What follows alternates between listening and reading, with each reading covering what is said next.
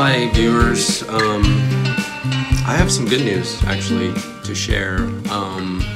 I don't know if you care or not. I've been working on a music album for almost 5 years now. It really started in 2017 when I started getting separated from my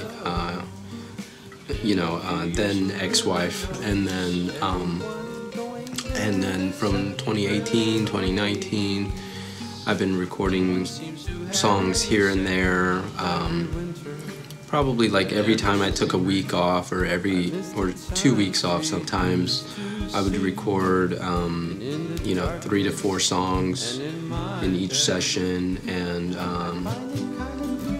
then eventually this year I I just kept procrastinating, and my end game was always to get it published. And then so I'm finally getting it published. I believe it's going to go through Apple Music, iTunes, Spotify, Amazon Music, just a big 3 or 4 major ones. I could have got more published, but I just chose to just keep it simple. I believe it's also going to be featured on TikTok and YouTube and all that.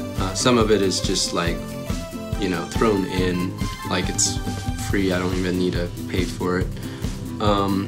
Anyway, so the album is supposed to drop on July 22nd. I've already made the artwork,